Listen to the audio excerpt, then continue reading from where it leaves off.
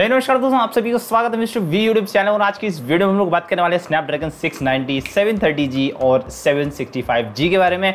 अब 730G जो है वो काफ़ी ज़्यादा आपको पॉपुलर देखने को मिलता है मिड रेंज में। साथ ही साथ 765G है वो आपको मतलब Qualcomm की तरफ से सबसे पहली कोशिश थी बजट में 5G प्रोवाइड कराने की। और जो 690 है वो इस चीज़ को थोड़ा और आगे लेके जाता है, क्योंकि यहाँ पर और ज़्यादा बजट में आपको जो है 5G स्मार्टफोन्स देखने को मिलेंगे इस एसओसी की बदौलत। तो यहाँ पर जो इन तीनों को कंपेयर कर लेते हैं और सारे निपटारा कर देते हैं, आपके सारे कन्फ्यूजन है वो भी दूर हो जाएंगे। तो शुरू करते हैं वीडियो, बहुत ज़्यादा इन्फॉर्मेटिव कमाल की होने वाली वीडियो। तो लाइक कर देना वीडियो को, चैनल कर देना सब्सक्राइब, बेल आइकन दबा दीजिएगा फ्यूचर वीडियोस की नोटिफिकेशन के लिए। और ज़्यादा टाइम वेस्ट नहीं करते हैं, मेरा नाम है भानुप्रताप और Mr.V YouTube चैनल देख रहे हैं आप। तो हमेशा की तरह शुरू करते हैं सबसे पहले मैन्युफैक्चरिंग प्रोसेस से। तो यहाँ पर जो है स्नैपड्रैगन 690 और 730G दोनों ही आपको जो है 8 नैनोमीटर LPP वाले फैब्रिकेशन पे देखने को मिलते हैं, जो कि एक DV बेस्ड फैब्रिकेशन है और TSMC की तरफ से आती है। वही जो स्नैपड्रैगन का 765G है वो इस चीज़ में बहुत ज़्यादा आगे मैं कहूँगा एक तरीके से, क्योंकि यहाँ पर 7 नैनोमीटर की सैमसंग वाली जो है EUV बेस्ड फैब्रिकेशन आपको देखने को मिलती है। और जो नॉर्मल जो है DUV बेस्ड फैब्रिकेशन उससे बेटर जो अल्ट्रा वायलेट लिथोग्राफी होती है वो होती है। तो यहाँ पर यह ना सिर्फ जो लिथोग्राफी है वो और ज़्यादा नैरो है, बट जो टेक्नोलॉजी है जो मीडियम है बनाने का उसे जो वो अल्ट्रा वायलेट वाला है, तो यहाँ पर बेटर जो एफिशिएंसी है वो आपको 765G में देखने को मिलेगी। बट जो है 690 और 730G आपको अप्रॉक्सीमेटली सेम एफिशिएंसी प्रोवाइड कराएंगे। तो यहाँ पर ये सीन आपको फैब्रिकेशन में देखने को मिल जाता है। वहीं हम बड़े CPU की तरफ, तो CPU में आपको जो स्नैपड्रैगन 690 है और 730G हैं दोनों ही आपको 2+6 वाले आर्किटेक्चर के साथ देखने को मिलते हैं। जो 765G है वो आपको ट्राइक्लस्टर डिजाइन देखने को मिलता है 1+1+6 वाले कोर्स डिस्ट्रीब्यूशन में। यहाँ सबसे पहले 690 की बात करें तो यहाँ पर आपको दो परफॉर्मेंस कोर्स देखने को मिलते हैं, जो कि कॉर्टेक्स A77 बेस्ड हैं, क्लॉक किए गए हैं 2.0 गीगाहर्ट्ज पे। और 6 एफिशिएंसी कोर्स कॉर्टेक्स A55 वाले देखने को मिलते हैं 1.7 गीगाहर्ट्ज पे। वहीं हम 730G की बात करें तो यहाँ पर आपको कॉर्टेक्स A76 वाले दो परफॉर्मेंस कोर्स देखने को मिलते हैं 2.2 गीगाहर्ट्ज पे। और 6 कॉर्टेक्स A55 वाले एफिशिएंसी कोर्स देखने को मिल जाते हैं 1.8 गीगाहर्ट्ज की क्लॉक स्पीड पे। तो इन कंपैरिजन टू 690 यहाँ पर क्लॉक स्पीड काफ़ी ज़्यादा अच्छी है और जो परफॉर्मेंस में काफ़ी ज़्यादा डिफरेंस दे सकती है। बट यहाँ पर एक चीज़ जो है वो ये है कि कॉर्टेक्स A77 कोर्स आपको 690 में देखने को मिल रहे हैं, जो कि काफ़ी ज़्यादा काबिल तारीफ बात है। और Qualcomm की सिर्फ स्नैपड्रैगन 865 एसओसी है इस 690 के अलावा, जिसमें कि आपको कॉर्टेक्स A77 कोर्स देखने को मिलते हैं। तो इससे आप अंदाजा लगा सकते हो तो डेफिनेटली जो परफॉर्मेंस होगी वो काफ़ी ज़्यादा अच्छी आपको देखने को मिलेगी। जो स्नैपड्रैगन 765G है उसमें आपको एक प्राइम कॉर्टेक्स A76 वाला कोर देखने को मिलता है 2.4 गीगाहर्ट्ज की क्लॉक स्पीड पे।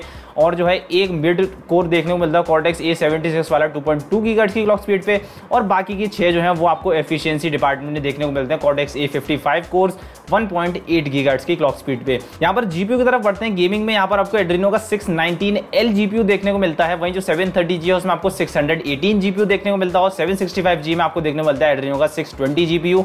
अब यहाँ पर G सीरीज वाले एसओसीज आपको सीधे सीधे पता ही है कि गेमिंग सेंट्रिक होते हैं। तो यहाँ पर जो GPU जो 730G और 765G का है वो ओवरक्लॉक्ड है, स्लाइटली ओवरक्लॉक्ड है, ताकि जो परफॉर्मेंस है वो थोड़ी और बूस्ट की जा सके GPU की। यहाँ पर साथ में आपको Qualcomm का एलीट गेमिंग फीचर जो है वो आपको G सीरीज वाले एसओसीज में देखने को मिलते हैं। हालांकि पार्शियल सपोर्ट होता है, जो फुल सपोर्ट होता है वो फ्लैगशिप एसओसीज में ही देखने को मिलता है, लेकिन पार्शियल सपोर्ट भी थोड़ा बहुत आपको इंप्रूवमेंट दे ही देता है गेमिंग में।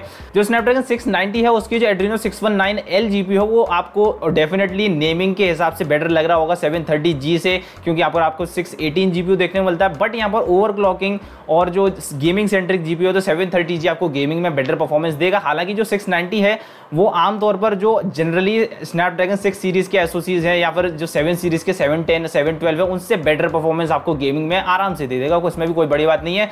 बट इस चीज़ को याद रखिए स्नैपड्रैगन 690 स्नैपड्रैगन 6 सीरीज का GPU है, तो यहाँ पर आपको थोड़ी कम परफॉर्मेंस ही देखने को मिलेगी। बड़ा यहाँ पर आर्टिफिशियल इंटेलिजेंस की तरफ, तो यहाँ पर जो स्नैपड्रैगन 690 है वो मुझे काफ़ी ज़्यादा काबिल तारीफ लगा। यहाँ पर आपको 5th जनरेशन वाला AI इंजन कंपनी की तरफ से देखने को मिलता है, जो कि हेक्सागॉन 692 DSP के साथ आता है।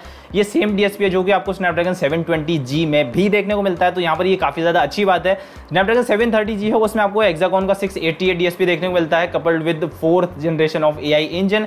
और जो 765G है वो आपको हेक्सागॉन 696 DSP के साथ देखने को मिलता है, इसमें भी आपको 5th जनरेशन वाला AI इंजन देखने को मिल जाता है। अब यहाँ पर ऐसा हो सकता है कि आप जो है स्नैपड्रैगन 690 को सोच रहे हो कि यहाँ पर जो AI परफॉर्मेंस है वो बेटर होगी, क्योंकि यहाँ पर हेक्सागॉन DSP थोड़ा बेटर है और 5th जनरेशन वाला AI इंजन है। तो ऐसा नहीं है, इसमें आपको डेडिकेटेड वाला जो न्यूरल SDK इंजन है और और डेडिकेटेड वॉइस असिस्टेंट चिप है वो देखने को नहीं मिलती है 730G में। ये दोनों चीज़ें आपको देखने को मिलती है। तो AI परफॉर्मेंस जो हार्डवेयर है वो ज़्यादा कैपेबल है 730G का। हालांकि जो AI परफॉर्मेंस स्नैपड्रैगन 690 की है वो भी बहुत ही ज़्यादा अच्छी आपको देखने को मिलेगी, और बजट में ये जो AI परफॉर्मेंस प्रोवाइड करेगा उससे आपको बिल्कुल भी निराशा नहीं होनी चाहिए। और टॉप पे तो फिर आपको स्नैपड्रैगन 765G देखने को मिल ही जाता है हेक्सागोन 696 DSP के साथ, तो उसमें तो कोई शक है ही नहीं। अब यहाँ पर बढ़े जरा कैमरा सपोर्ट और इमेज प्रोसेसिंग की तरफ, तो यहाँ पर स्पेक्ट्रा 355L ISP देखने को मिलती है आपको स्नैपड्रैगन 690 में।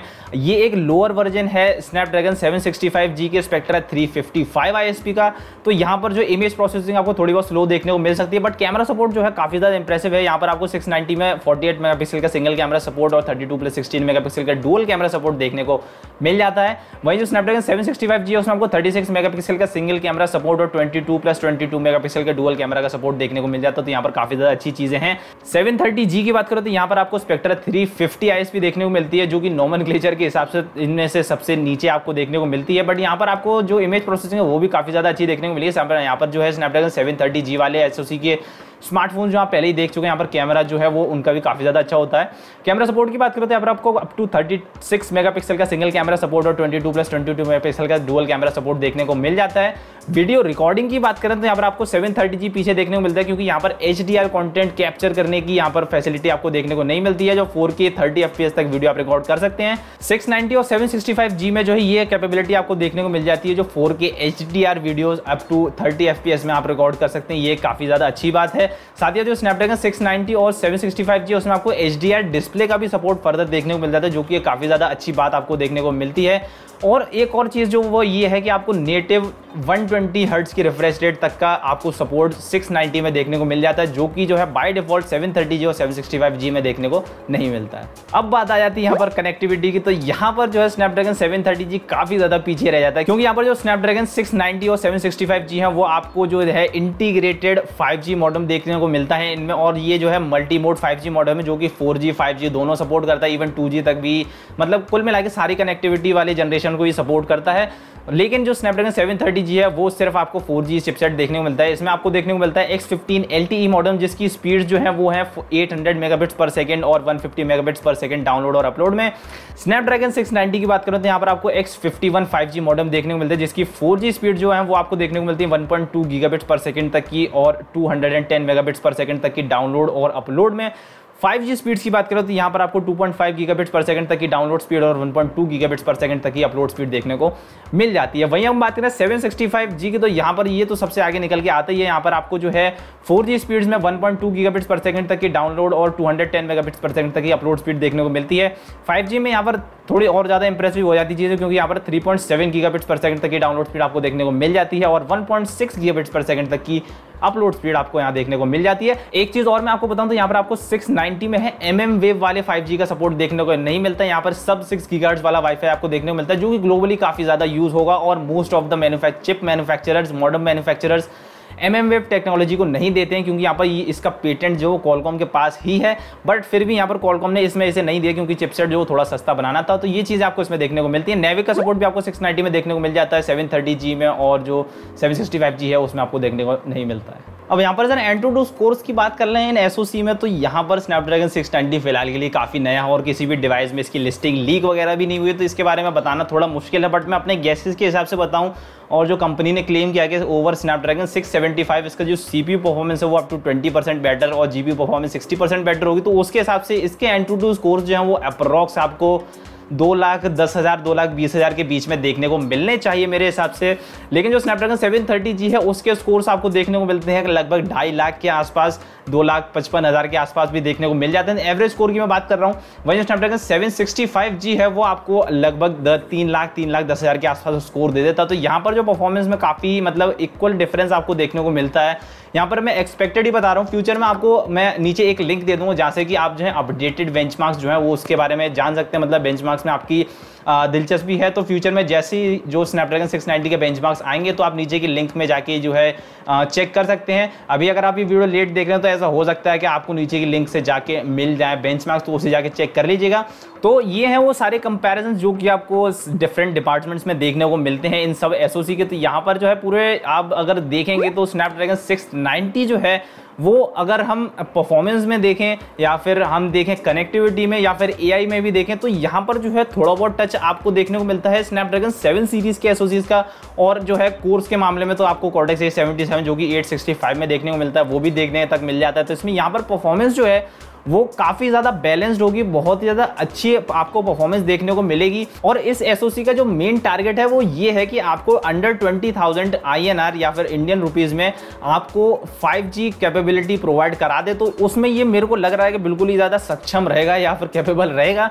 तो ये चीज़ आपको देखने को मिलती है। परफॉर्मेंस में भी ये काफ़ी ज़्यादा अच्छा है मेरे हिसाब से। हालांकि कंपेयर करें अगर हम डायरेक्ट सिर्फ परफॉर्मेंस की तो यहाँ पर जो है आपको 720G से आसपास में आपको देखने को मिलेगा, उससे नीचे देखने को मिले तो कोई बड़ी बात नहीं है। लेकिन यहां पर अभी भी परफॉर्मेंस में 730G और 765G इससे बेटर हैं। बट अगर आप ओवरऑल पैकेज देखें तो यहाँ पर आपको 5G कैपेबिलिटी देखने को मिल रही है। आप मतलब ये मान लीजिए परफॉर्मेंस में थोड़ा सा कट करके आपको कनेक्टिविटी में दे दिया गया है जो कि 5G कनेक्टिविटी है, बस इतनी सी बात है। और परफॉर्मेंस में ये भी आपको बिल्कुल निराश नहीं करेगा और ये सब चीज़ें आपको देखने को मिलती हैं। आई होप वीडियो आपको अच्छी लगी होगी, मैं जो समझाना चाह रहा हूँ आप समझ गए होंगे। और बस आज की वीडियो में इतना ही था। आई होप वीडियो आपको पसंद आई। लाइक कर देना वीडियो को, चैनल कर देना सब्सक्राइब, बेल आइकन दबा दीजिए फ्यूचर वीडियोस की नोटिफिकेशन के लिए। कोई क्वेश्चन हो, सजेशन हो, वीडियो टॉपिक हो तो नीचे कमेंट सेक्शन खुला हुआ है, बता सकते हैं बेझिझक, मैं सबके कमेंट्स पढ़ता हूँ। और साथ ही साथ पर्सनली बात करना चाहते हैं तो ये रहा मेरा इंस्टाग्राम हैंडल, यहाँ जाके मुझे फॉलो कर सकते हैं, मुझसे बात कर सकते हैं। और बस आज की वीडियो में इतना ही, मिलता हूँ आपसे अगली वीडियो में, तब तक के लिए गुड बाय, अपना ख्याल रखिए।